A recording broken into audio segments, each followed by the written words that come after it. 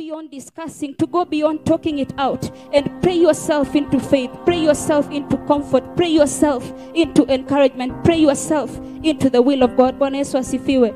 And as we begin, I just want you to allow you to have a moment where you speak to your soul, you speak to your spirit. In other terms, that you set yourself in motion for prayer. You command your spirit, you tell your body that I will pray. I look at Matthew chapter 28. And this time Jesus was with the disciples. And he tells them that, would you pray with me? And so he goes to the mountain to pray. And he comes and finds the disciples asleep.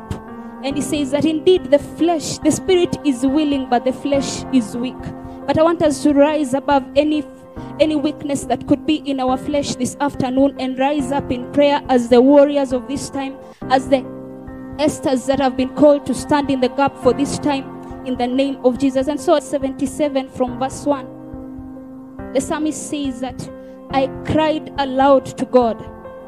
I cried, that is ESV, I cried aloud to God, and he will hear me. And so there is no formula in how we choose to pray. But you can cry out aloud. You can cry from